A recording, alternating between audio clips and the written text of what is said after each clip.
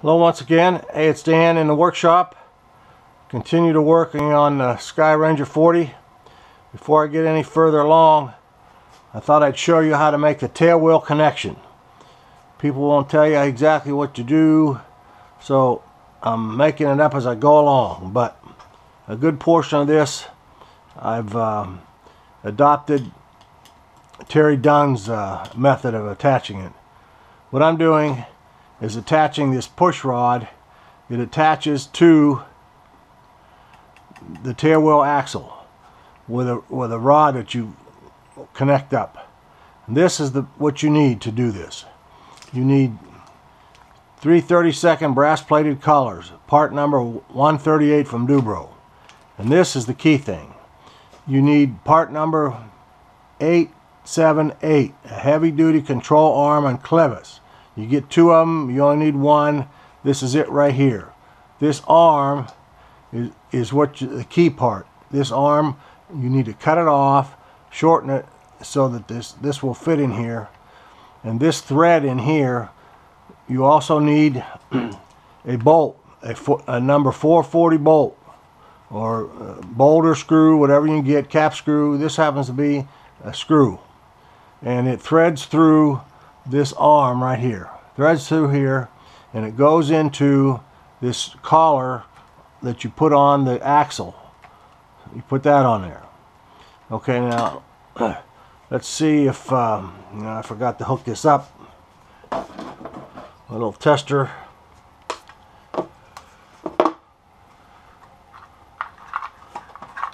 Fumble around here.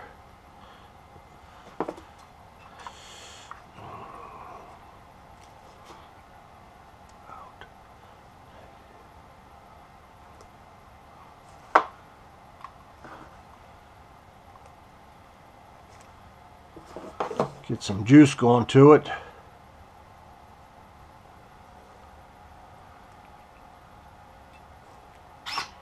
There we go.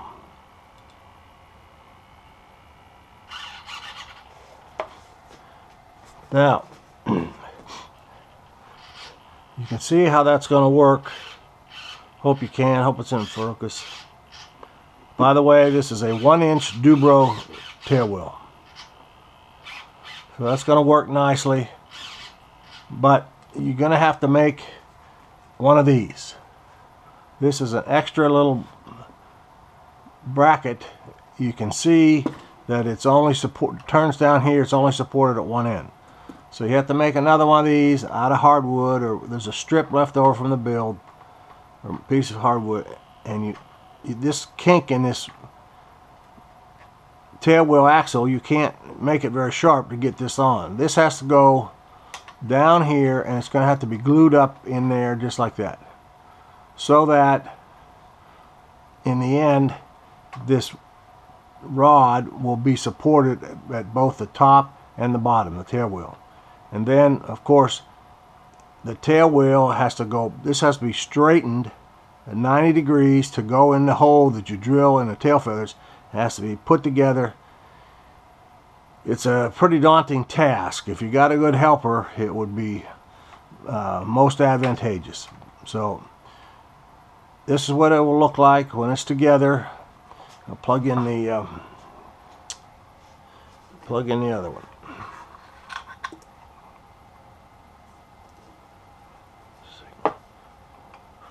I should have had this done before I started a video, but whatever.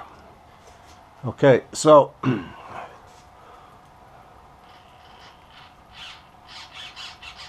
why isn't that working? Well, because I got it in there wrong.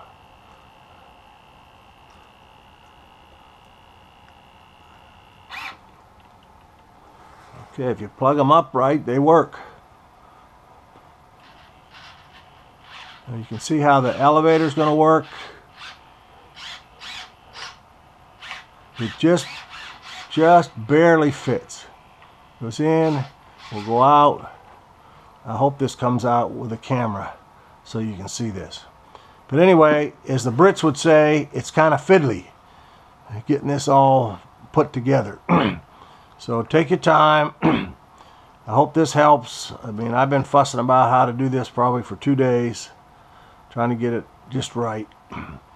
So this applies not only to this build, it would apply to any build that you may have. You know, you're turning, the control arm is turning the axle, which turns both the wheel and the rudder, is what it amounts to. So anyway, these are the parts you need.